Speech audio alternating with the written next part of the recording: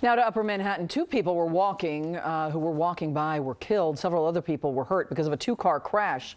The sedans collided in Inwood around 4 in the morning. The force of the crash sent one vehicle right up onto the sidewalk. Eyewitness News reporter Crystal Cranmore has more.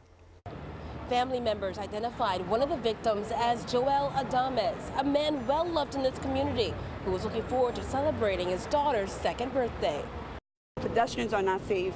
In the middle of a trail of damage. Between that and the motorcycles, it's like a circus here. Loved ones lit a candle in memory of Joel Adames, one of two men struck and killed by the Subaru on Sherman Avenue near 207th Street in Inwood, according to police. It happened around 4 o'clock Wednesday morning. He was well liked. Everyone liked him. He was a sweetheart. He was like the party of the family.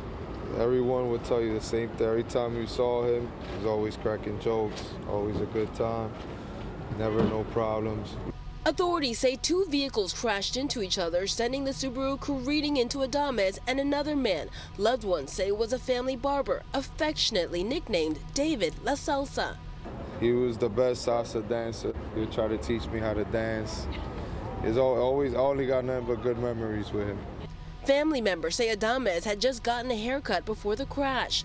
This stretch of road, according to residents, speeding is a problem. I'm a night shift worker, and at nighttime I'm very, very careful. So if we had a speed bumps, all this could be avoided. For now, loved ones turn to each other for support. The only reason I'm not going crazy is because I see everyone here right now. Authorities say the people in the two vehicles involved in this crash, 3 people in one car, 2 in the other, all taken to the hospital in stable condition.